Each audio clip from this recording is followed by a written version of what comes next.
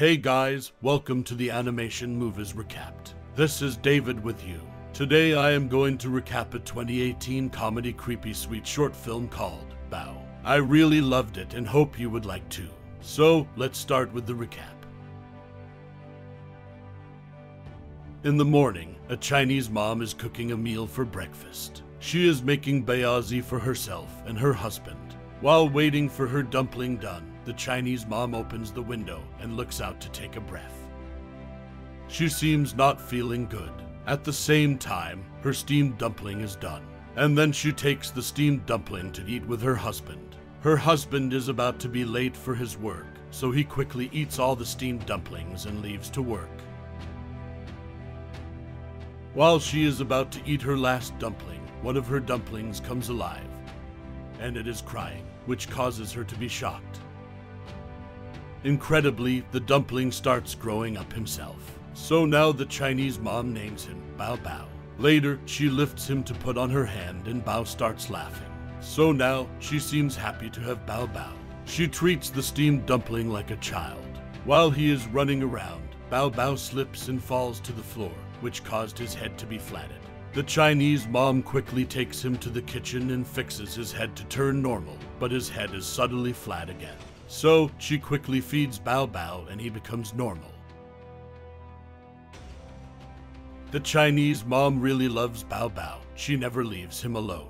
She often takes him to market and she buys donuts for him. Meanwhile, Bao Bao is growing up a lot. One day, Bao Bao is being attacked by a dog and she quickly runs after the dog to save Bao Bao. When they get home, she bathes Bao Bao gently. Later on, Bao Bao is growing up a lot and he also gets new glasses from his mom. One day, while they are shopping, Bao Bao sees the kids playing football, so he runs after them. She quickly stops Bao Bao from leaving her. Later, while she is doing exercise, Bao Bao is playing football with the two kids. Unluckily, his head is flattened because of hitting the ball. She goes to kick the ball away and takes Bao Bao home. While they are on the bus, Bao Bao is really angry with her. However, she gives him his favorite donut, and Bao Bao still ignores her. The next day, the Chinese mom sees Bao Bao drinking beer. She is very worried and she finds out that Bao Bao is talking on the phone with someone.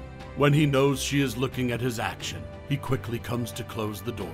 Bao Bao is angry with her because she doesn't allow him to play with other kids, so the Chinese mom is making a lot of food to please Bao Bao. She is waiting for Bao Bao to join the meal with her, but Bao Bao ignores and leaves her alone. The Chinese mom is really angry with Bao Bao's action, and then she finished the meal alone. At the same time, Bao Bao returns home and introduces the mother to his fiancée. The mother is very shocked to know all these things. A minute later, Bao Bao comes out of his room with his suitcase that he will leave home to live with her fiancé, but the mother protests. She pushes his fiancé out of the house. She tries to stop the dumpling boy from leaving, and in a furious rage, the mother eats him, but then she is crying over what she has done. Later, as the mother lies in bed, her husband just is looking at her by saying nothing. And then he leaves. Suddenly, she sees Bao Bao's shadow, but he is not Bao Bao. Her real son enters the room, revealing that the whole sequence was an allegorical dream. And his father urges him to talk to his mother, but she refused to talk to him. He offers his mother the same treat he once refused on the bus, which they share in an emotional moment, as he and his mother sit on the edge of her bed. Later, after getting back in touch, the son and his fiancée and his mother are making dumplings together happily. This is for today. See you soon with the recap of a new movie. Till then, stay happy and chill out.